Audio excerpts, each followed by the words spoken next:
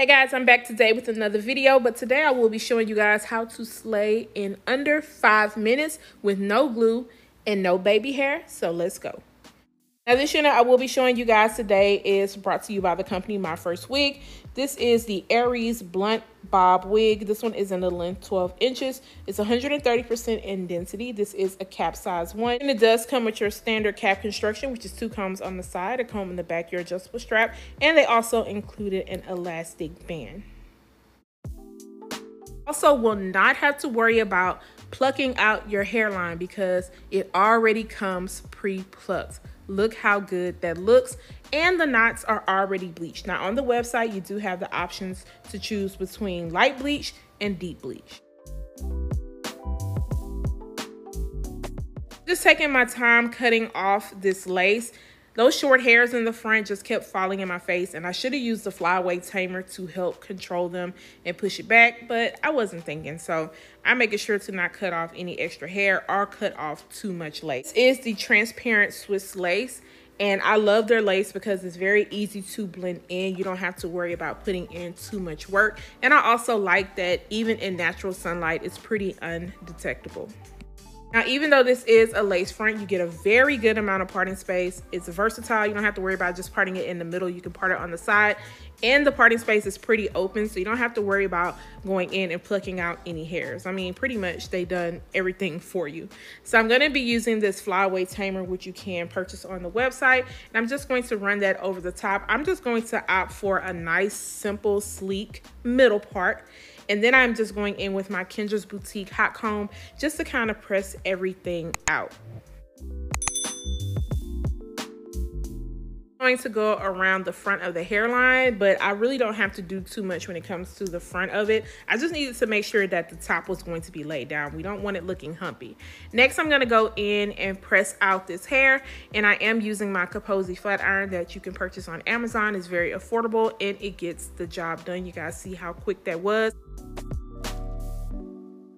Now you can purchase this unit in the silky texture. However, I absolutely love their yaki texture units. I just love the way it feels. Very easy to maintain, and it's perfect for every day. I just love the realistic look. So I always go for the yaki. I'm going to put a little powder into the parting space and also just a little bit around the hairline. As you guys can see, the parting space just looks a little bit dark, and that's because I do have a darker cap. But I also want to open it up just a little bit more and, you know, step it up another notch. And you see how wide and open it looks now. And then just slightly around the hairline. Now, I did have to push my wig cap back because when I had it up at the very front, you could see the wig cap through the lace, and that's a big no-no. So that's how nice and thin this lace is. Now to top off this look, I'm going to go in with my Garnier Fructis Sleek and Shine Serum. This is going to help protect the hair against frizziness and flyaways. There were some shorter flyaway pieces within the very front and also at the top that the wax stick just would not lay down. So this definitely helped it out. It is offered in the length 10, 12, and 14. I feel like this length is perfect for every day. I love how the flow is like stiff wear, no stiffness here. And for only 130%, I feel like this density is perfect. It's not too thick and it's not too thin.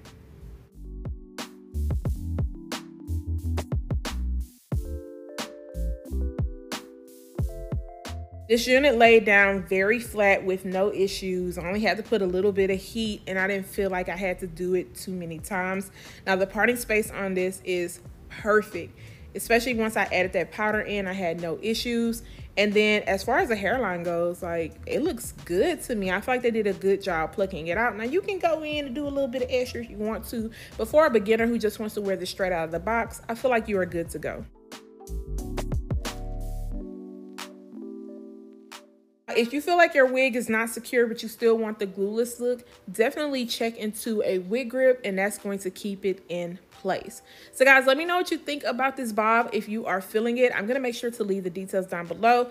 Guys, don't forget to subscribe to my channel, turn those notifications on, share and like this video, and I will see you guys next time. Bye guys.